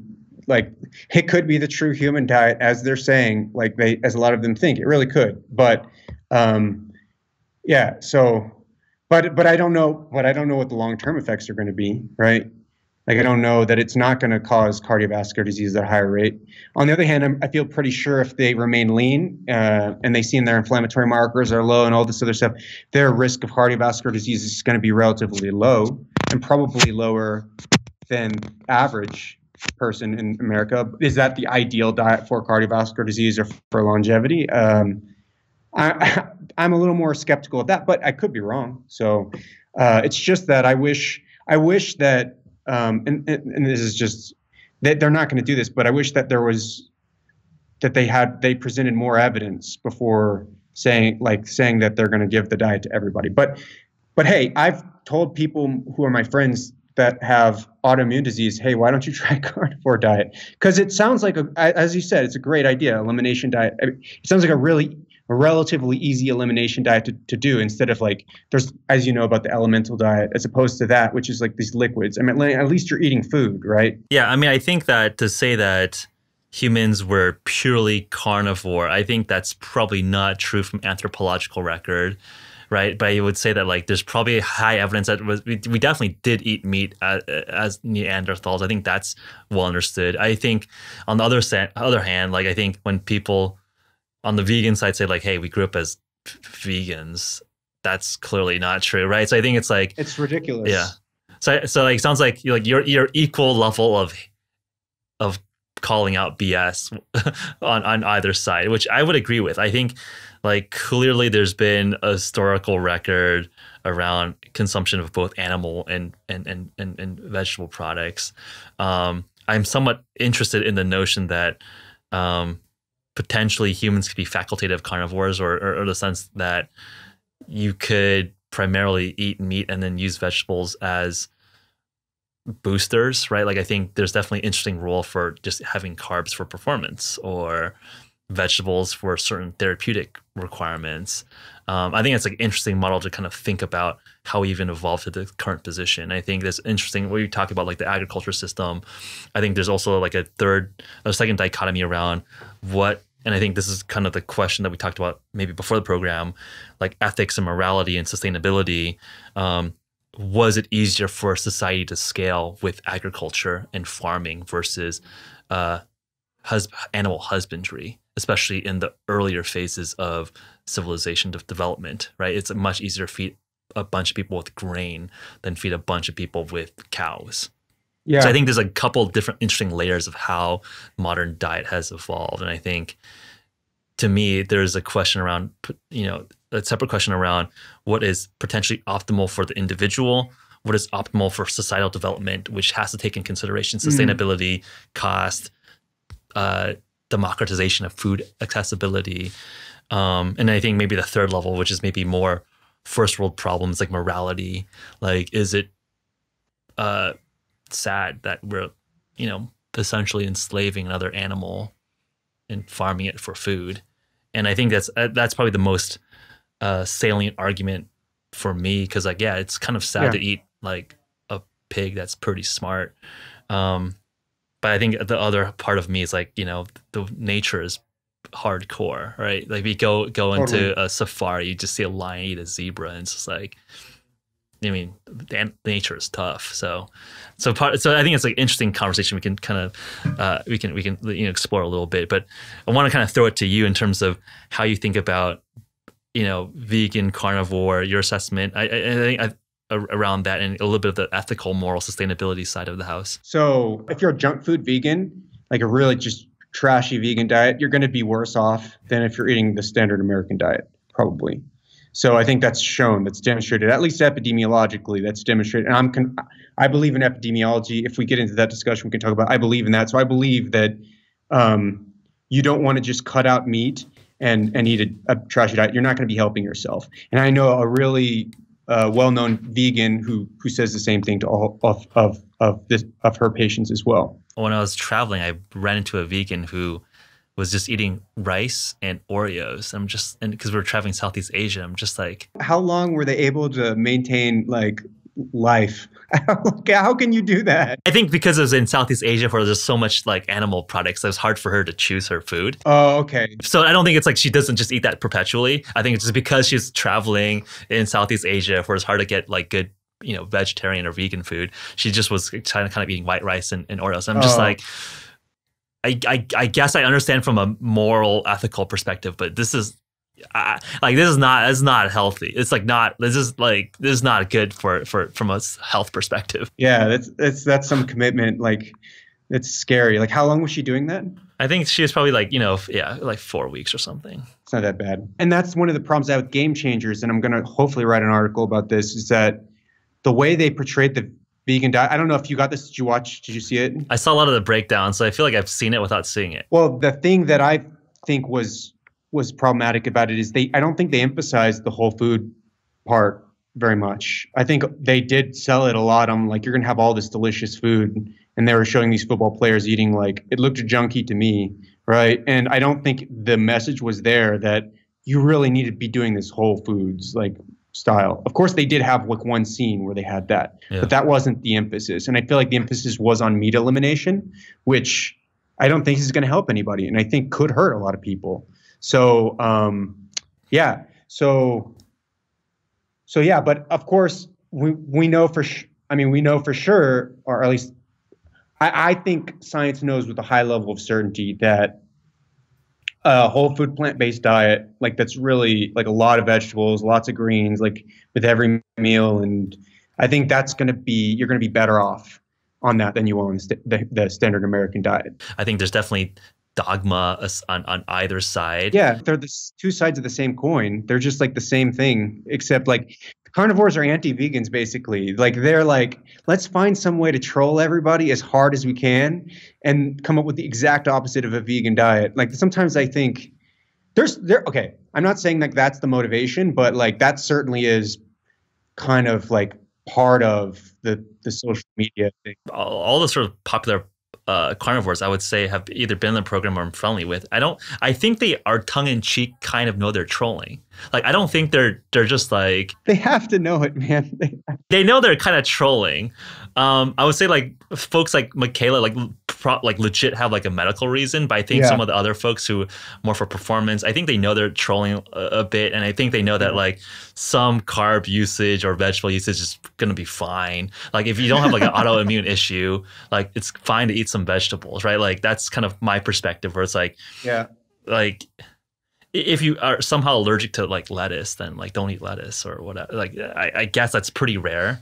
Yeah. But I think what's interesting is that there seems to be, I'm curious to get your thoughts, is that there seems to be more incidents of people claiming autoimmune issues to different plant matter. I don't know if that's because people now in social media are talking about it, or if there's something changing in the environment where there's either environmental toxins that people have more of these like food allergies or food intolerances. Do you think it's more of a, we know we now people have a name for it so people can point to it and say, I have this? Or do you think there's like a broader environmental change where it seems like maybe there is some rhyme to the reason that there are more intolerances to plant matter or vegetables? Totally. I think, and that's one of the frustrating parts about this area. It's like we have a lot of people making claims, but I don't know. I really wish those were studied more because I want to believe people about this. But hey, calorie restriction can help with inflammation, right? Let's say you have an underlying autoimmune problem. If you fast, right? That's been shown for certain. If you fast, you see remission of your autoimmune problems so long as you're fasting. So is that part of it? Like, are people who are overweight, like losing a bunch of weight and having relatively lower calorie intakes, and then they're seeing these improvements? Is it that they're also excluding these compounds that are in plants? I don't know what they are in those cases, and that's improving it. Is it that they're also getting more protein, which is reducing inflammation in the body? I don't know. So I wish we studied this more. I wish some of those people were really into this and could like do N-of-1 crossovers, right? They would just go on a carnivore diet, they use chronometer, count their calories, maintain relatively normal physical activity. And especially if they had something like psoriasis or something that had an objective, it wasn't just pain, but it was like an objective thing that they could show. And then they could also, at baseline, check their inflammatory markers. And then they go on they switch to the other diet and they do the same thing, for a month each time. And then if they had the objective, characteristics, objective symptoms, and then they also had, they also tracked everything and tracked their blood markers. I mean, that's publishable. So if they did that, that would do a huge service to everybody, and they demonstrated that, and I would believe it, and that would be great. But I just feel like it's testimonials, and then it's also like Meat RX, this new thing that Sean Baker's doing where he's going to train people to be carnivore coaches. It's like, dude, why don't you guys do one study or a couple N-of-1 studies? They're very hard to do because it's very hard to maintain that discipline. But if you just did that, then you would prove to everybody, and then there'd be no more argument about it. But instead, they're like making money. And that's what upsets me, is like, it's so easy to do the studies that they need to do, but they instead are just going to like start selling this product and tell everybody through testimonial. And what if tomorrow or next year we have like a war and like everything's interrupted and all of this knowledge is wiped out, and then like people forget about it for 50 years and there's no documentation that's solid about this. Like, they could change the future of science and the future of the way we look at health forever just by doing a couple studies over the course of a year. And that's what frustrates me. It almost makes me feel like they don't really care about helping people. It makes me feel like, because they're not doing the basic things that they actually need to do in order to demonstrate their ideas, which would help so many people. It almost feels like they don't want to. Like that's not what they want to do. They don't want to. That's not their goal. That's the big reason that I get triggered by the carnivores. It's like that's why I get really angry. It's like you guys could just do these studies and help so many people, but you're choosing to do something different. Why is that? Maybe it's because they don't see things the way I do. I'm not sure why they don't do that. I don't know if you have any insights about this. I mean, my conversations with some of these folks, I think they are trying to get studies up and going. And I think, as you know, in academic science research, it's a little bit slow. It's a little bit. Why don't they do them on their blogs or something? Why don't they just publish everything on a blog, but they just do it in a really rigorous way on themselves? N of one study where they control everything and then they show all the data. I would even believe a non-peer-reviewed blog article that shared everything, especially if they had pictures of everything and then they really showed. Of course, it's not peer-reviewed, but it doesn't really matter if it's like that level of detail. I would be convinced. I would champion it. I would literally champion it if somebody from their living room did those kinds of studies. I would be on social media. Like this is a challenge to anybody. I'd be on social media like trying to help. And if anybody wants to do it and do this kind of study and then like have me publicize it, have me retweet it and have me retweet the results and help them out, like help them with the design, I'll do that. So anybody for real. So I don't know, like you don't need all these other approvals. You can get your blood markers done at like, through all these different companies now. Everything can be done on your own. You can purchase it all on your own. So well said. I think it's like if you're making extraordinary claims, which some of these people are, like, yeah, I think you put it quite nicely. Like you don't necessarily need to go through the full academic IRB, get some funding or whatnot. You could, just get an solid N equals 1. It'd be awesome not to, because you'd be like kind of a maverick doing your own studies. It'd be path breaking. It would change. It would be a new, literally, I think so. It'd be a kind of a new event within biomedical science history. Seriously, because somebody just does all that by themselves. They bypass everything. They show a really significant scientific finding, an N of one finding, but it's still significant, especially if you get a couple of people to do it. And then that would be a solid thing that medical science would even have to deal with. Like, how do we deal with the ethics of that? That would be so cool. I think a lot of listeners are probably of that cut of that cloth, right? I think, there's a lot of folks that are biohackery that probably, if folks are out there, take Kevin up on his offer, right? He has a big platform out there. So, track the data, maybe ask for maybe post a quick question out, like, what are the markers that you think are table stakes, and let's, control it. I think that would be valuable for the conversation. I'll champion it. Yeah. That's just science. It's like, okay, run experiments, get data. And then I think we can speculate around smoking guns all day long, but if there's no new data, it's hard to move the conversation forward. Yeah. So you mentioned something interesting around believing in epidemiology. So I think that doesn't have to be a controversial statement. I think there's clearly a lot of people that have spent their careers studying and running epidemiology studies. So maybe we unpack that statement a little bit around epidemiology's what is the role of epidemiology in public health policy? I think one of the potential recurring themes is epidemiology as a hypothesis generating model rather than a causal, it's something that can make causal claims.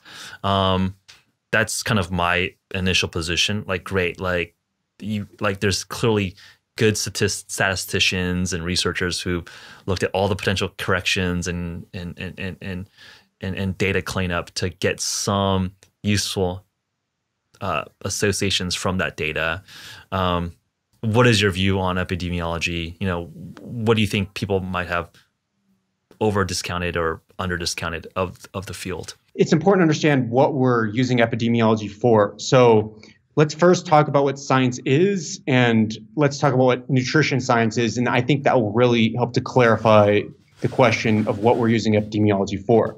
So science is, people might have heard of Karl Popper. So Karl Popper's idea is that science is a hypothesis generation and then trying to test or falsify that hypothesis. Yep.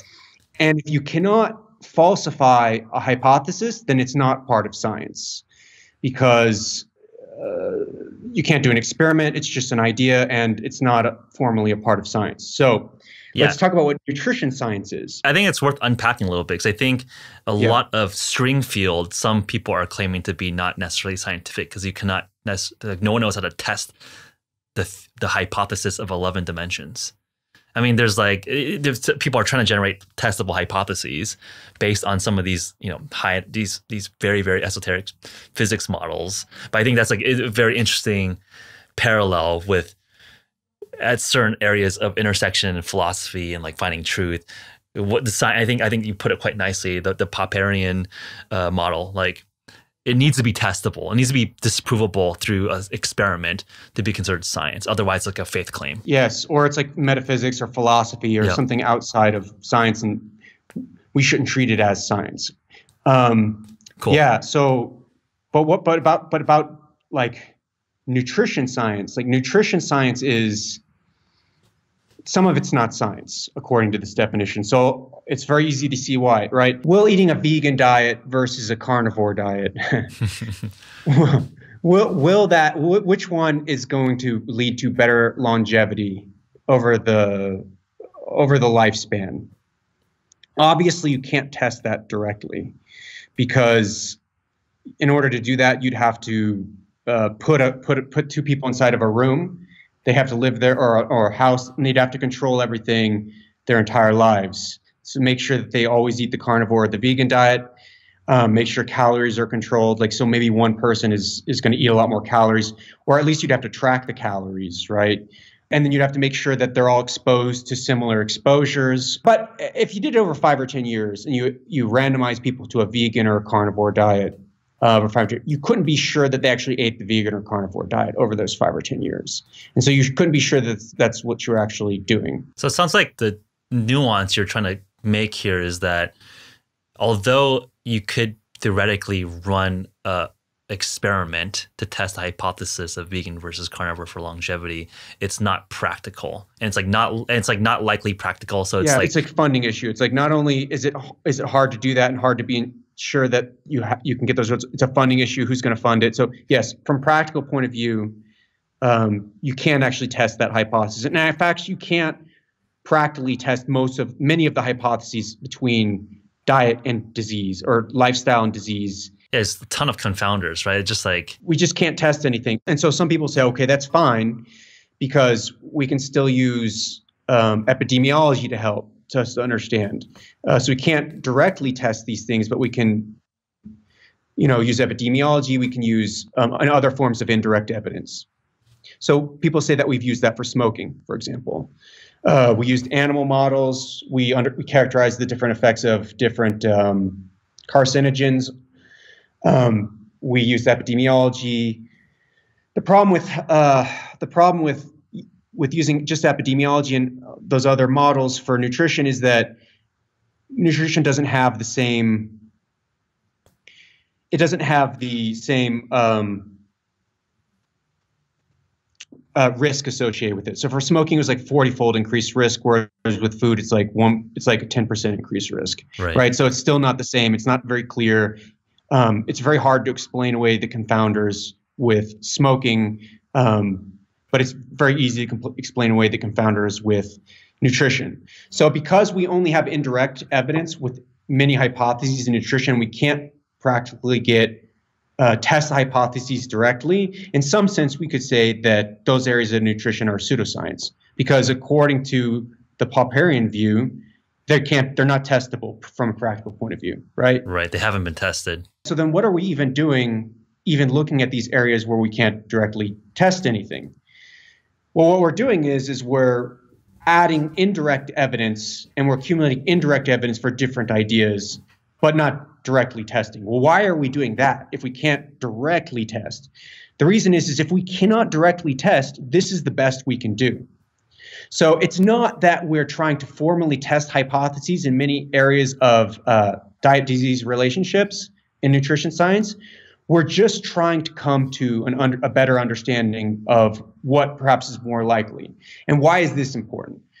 Because compared to other areas of science, so for example, physics, if you're going to go build a rocket ship, you can make a theory, you can test the theory, eventually you can cut away until you get the set of theories that you need in order to build a rocket ship and go to the moon. Or you can choose not to do that and not to do any of that science at all. But with nutrition, it's different because we have to eat something. Because we have to eat something one way or the other, we want science one way or the other, even if it's going to be not good enough. We don't have a choice. Yep. It's not like giving a drug. It's not like building a rocket ship. It's not like these things we can choose. We have to choose something. So we want some information, whether or not it's strictly speaking, formally testing the scientific hypothesis. So my argument is that in nutrition science, it should really be called scientific nutrition, approaching nutrition from a systematic and formal perspective, without necessarily directly formally testing a hypothesis, and then asking the question, what is the weight of the evidence?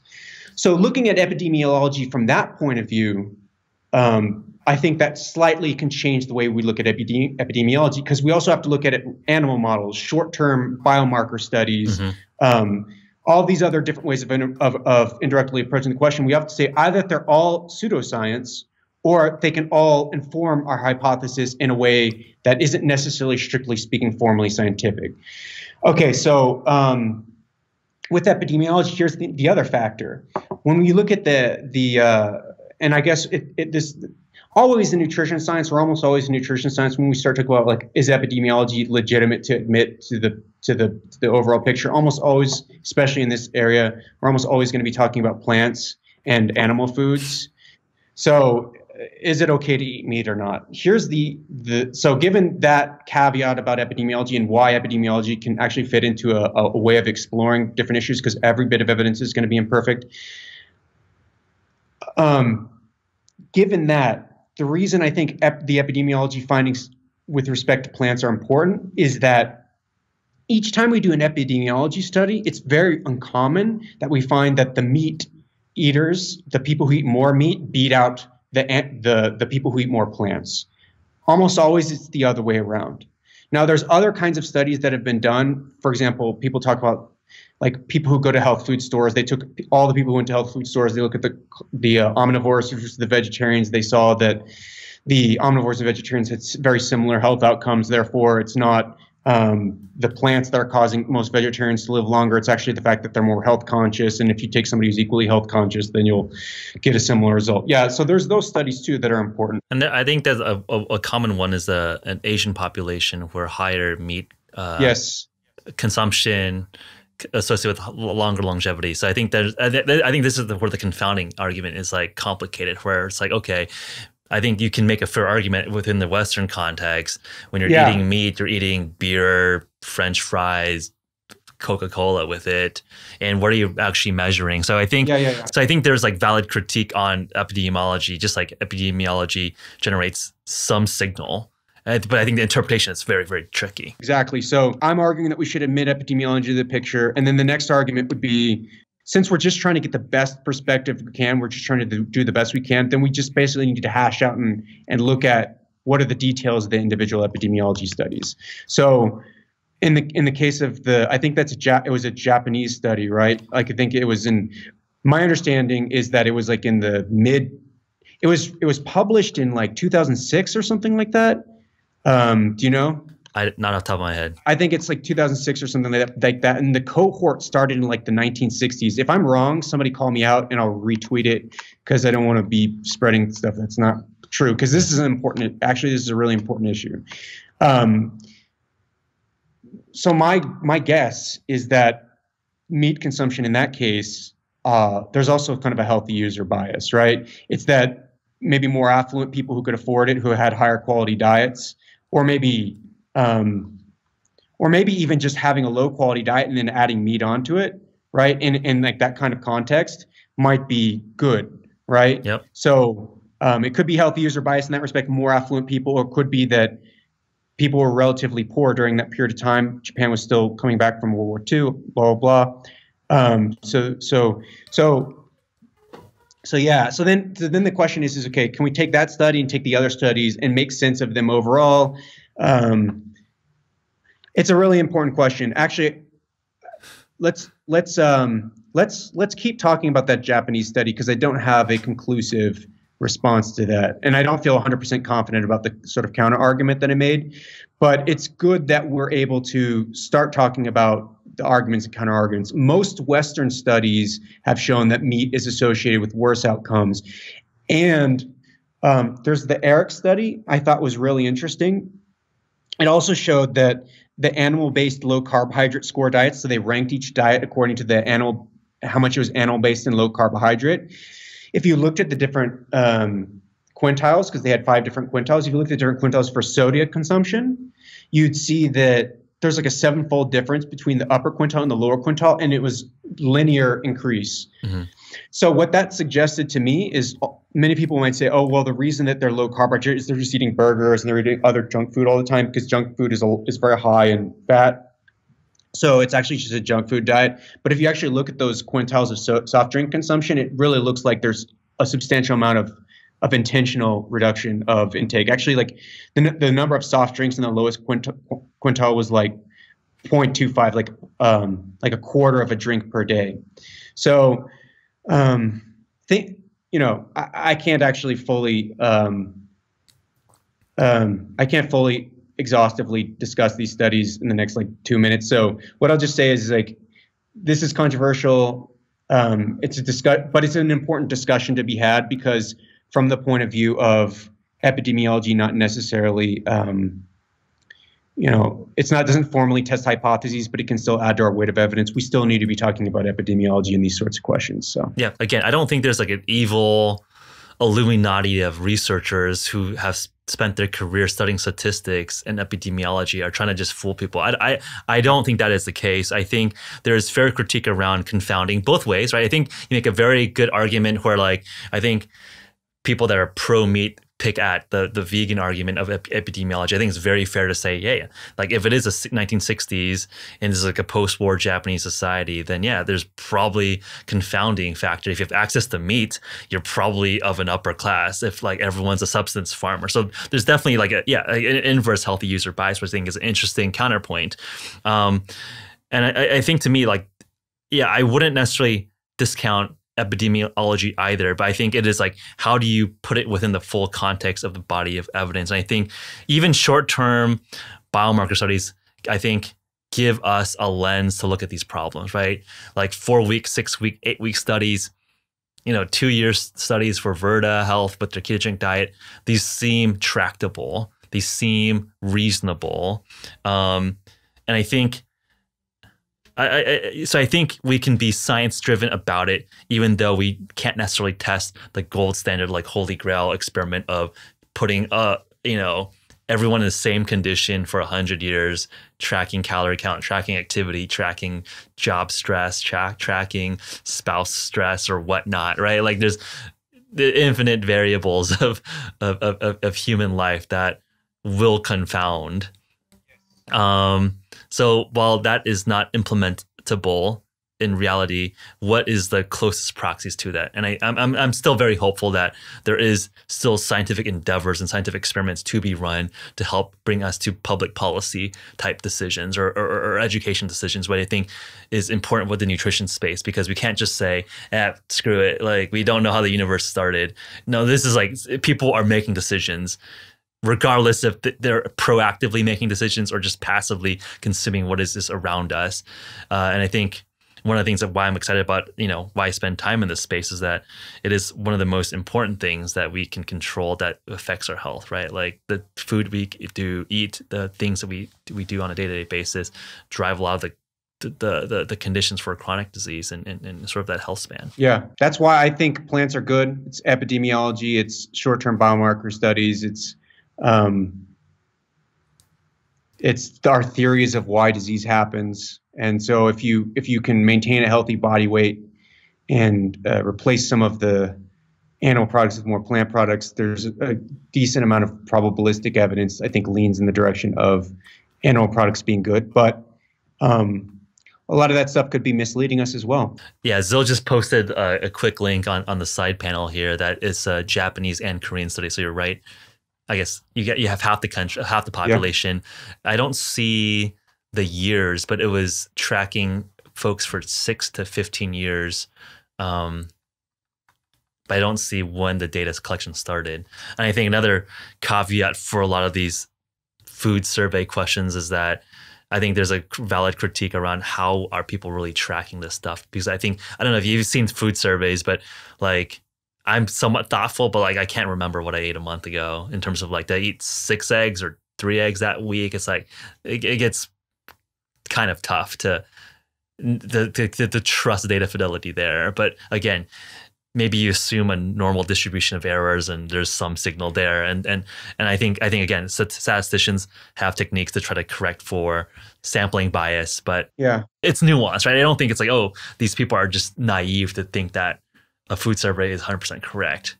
And yes. I think they have techniques to try to correct for that. But I think there is a subtle argument around, is it a normal distribution or is it distributed in like a specific way that we don't understand yet? Totally. There's that issue as well. There's some really interesting validation studies on this that I'll share with you afterward, because I didn't actually prepare to talk about them and haven't looked at them in a while. But there's like this one study where they put people in this apartment, they put hidden cameras all around it, and they actually have like some guy who came into their apartment and collected everything while they were asleep, and they didn't even know he was there, and so then they compared like self-report of those people. Both whenever they didn't know anything was there, then they actually revealed that there were cameras hidden so that they like knew the cameras that were there, and then like compared it to what the guy saw originally. Like it was, I'm not even explaining the study well, but it's a hilarious study that they did in Europe, and it was published recently, and it sort of shines some light on some of these validation issues. Do people report, and how do they misreport, and how do they report whenever they're observed versus not observed? They know they're observed versus not observed, and all these other things. Cool. We've covered a broad gamut here. I think it might be nice to kind of wrap up around future direction. I mean, look, you're super prolific. I think I know it takes a lot of time just to be up to speed on the common debates that's happening on social media while you're full-time executing a PhD thesis. So what's in store for you, whether that's like public talks? I know you've been doing more podcasts recently. Do you plan on, keeping heads down with wrapping up the PhD? Are there you plan on giving talks that people can attend in 2020? What are the big things happening in your life in 2020? Yeah, running more. My back is getting better, so I'm able to do more and more volume. I know it's nothing compared to you. I think you've done quite a bit. I think I broke 40 miles last month, which was really good for me. I've been really held up from that because of my back, and I started about 6 months ago. So I really want to have like a month next year. So one of my resolutions is to have like a month next year where I do like 160 in a month. That would be so cool. So that's one of the things I want to do. Hopefully I don't spend too much time on social media or blogging anymore. I do need to wrap it up. And so, a little bit, I'll keep doing it though, because it's my thing. And so I'll keep doing that. And then I'll keep doing podcasts. I think there might be a conference. I don't know what the official title is, but it's like called like not crazy keto conference or something like that. That's what it's going to be called. Yeah. And it's still kind of an idea in the making. And I think people want to do it in Virginia, maybe Charlottesville. It's very funny because that was where those like protests and riots are. So maybe there's going to be a bunch of like carnivores and vegans show up, and it's going to get rowdy. I'm just kidding.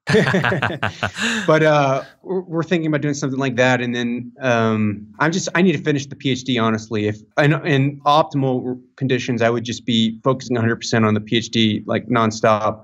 I can't. I need some sort of balance. So I'll be doing a little bit of running. I'll be doing a little bit of jiu-jitsu. I'll be doing a little bit of blogging. But most of the time I want to focus on finishing up, because it's going to be, got to move on to the finishing up the medical training, and then moving on to residency. It's time to get going. I'm getting old, so yeah. I mean, it's a long pipeline, man. No, credit to you for doing good work there. So people can find you. Your blog is And your social handles, where do people find you to stay in touch? So my blog is Nutritional Revolution. That's like nutrition, all, and so AL, Nutritional Revolution with an R, and .org, not .com, .org. And then the Twitter handle is Kevin in Bass. And yeah, come find me on Twitter, ask questions. If you want to do N of ones and get some ideas about how to do them, that'd be great. And if you want to talk nutrition, comment, it'd be awesome. Yeah, we'll leave it at that. No, it's a fun conversation. Thanks so much. Thanks, Geoff. If you're interested to learn more about HVMN, visit www.hvmn.com/pod. Thank you for tuning in.